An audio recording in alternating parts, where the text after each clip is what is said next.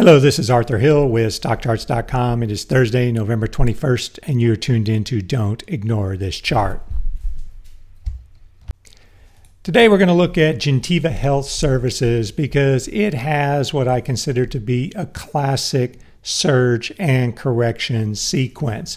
First of all, you got the big surge in July and into early August, and that produced a breakout. And then you have a correction, kind of like an A, B, C, if you will, that formed a falling wedge. And we know the ABC correction is associated with Elliott wave. Also associated with Elliott wave is the distance of the correction.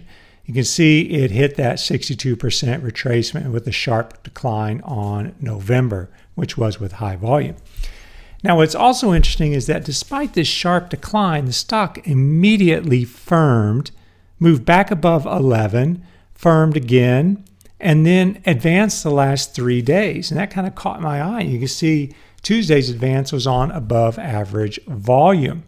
So what we have here is basically 3 days of relative strength, a inability to follow through on the downside, and that wedge is still alive, and it's still a potential correction.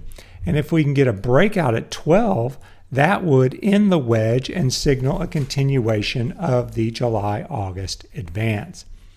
So that's what to look for in this health services company.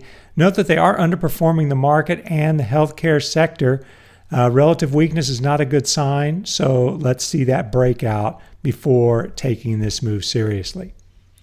And that's it for today's Don't Ignore This Chart. Thanks for tuning in and have a great day.